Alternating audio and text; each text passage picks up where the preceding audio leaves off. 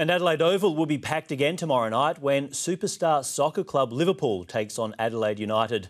The English Giants arrived in grand style and are looking forward to putting on a show for their die-hard fans. The most successful club in English history touched down in Adelaide.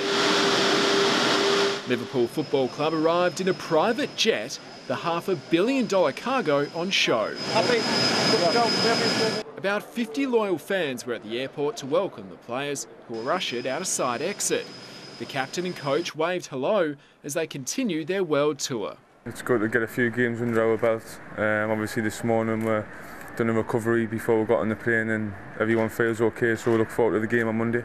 The English Reds excited to get on Adelaide Oval and tackle the local Reds in front of 50,000 fans. But we come out here, we expect always the tough games. You know, the game last night against Brisbane, technically very good. We understand and know that Adelaide will be the same.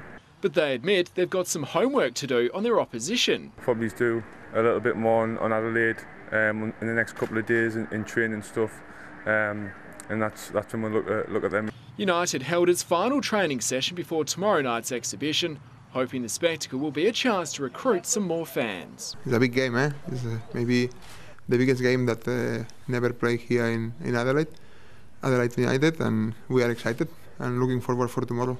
But this trip is all about Liverpool and its supporters. How much of a die-hard fan are you? Pretty die-hard. I haven't got me arm done, like tattoo. We've been overwhelmed by the support that we received here 2 years ago and now back here already this time. And Port Adelaide may have found a new fan. Brendan Rodgers sat in the Powers coach's box for Showdown 39, although the English footballers were left a little perplexed by Australian rules. I mean, they're a little bit bigger than us, a bit stronger than us, but yeah, like I see, it's good to come along and watch something a little bit different. And Jack Paquetta joins us live from Rundle Mall. And Jack, what else are the Stars getting up to before tomorrow night's match? Well, right now we've got Liverpool goalkeeper Simon Mignolet and young gun winger Divock Origi signing autographs for hundreds of fans who've come out here to Rundle Mall to meet the Stars.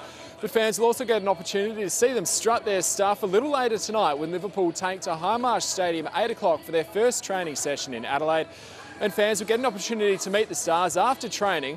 They'll train for about an hour and a half and then they'll come along and sign some autographs and meet everyone at Highmarsh Stadium. So if you want to meet Liverpool players, that'll be your best opportunity before tomorrow night's game.